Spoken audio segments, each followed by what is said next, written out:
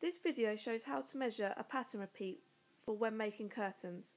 The repeat is the size of the pattern as it appears once on a piece of fabric. So we are going to measure the vertical repeat. Spread out the fabric, making sure you have a large enough piece to see the full repeat and some. Determine the pattern from top to bottom. So I've determined that for this fabric, the vertical repeat runs down and we've got a pheasant, a partridge, and then a flying duck, and then we're back to a pheasant again. So what we need to do is measure this repeat. So if we start at the top, from the top of the head of that pheasant to the next time that the same pattern appears, so the top of the head of the next pheasant in the line, which is approximately 27 inches. So this pattern repeat is 27 inches for this fabric.